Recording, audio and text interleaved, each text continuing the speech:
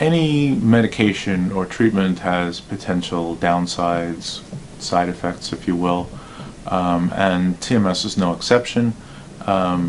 The first thing that is probably the least significant thing is it feels like somebody's tapping on your forehead, or there's a woodpecker on your forehead, as people sometimes say.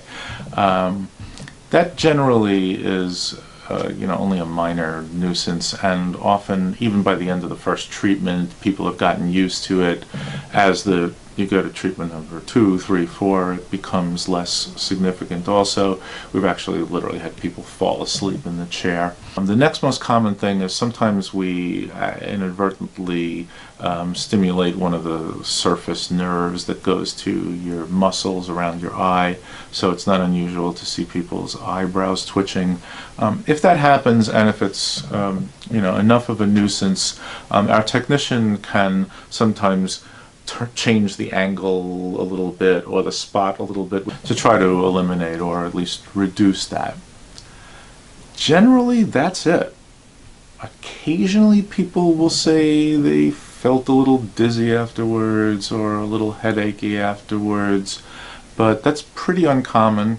Depending on how you read the research, there is either a 1 in 1,000 or a 1 in 10,000 chance of causing a seizure, which is why we try not to do TMS on people who have previously had seizures. Beyond that, there's really no side effects.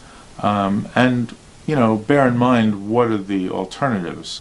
One thing to be aware of is that medications are generally the other major alternative.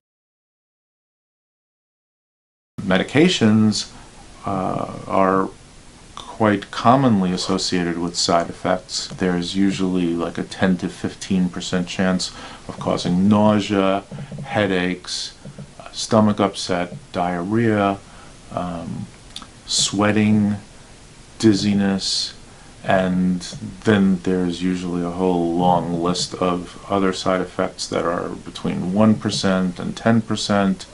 And if you notice, with TMS, we have a 1 in 10,000 chance of causing a seizure. So we're talking about medicines that fairly commonly cause side effects versus TMS, which commonly causes you to feel like this or that. And that's the only thing that's at all common.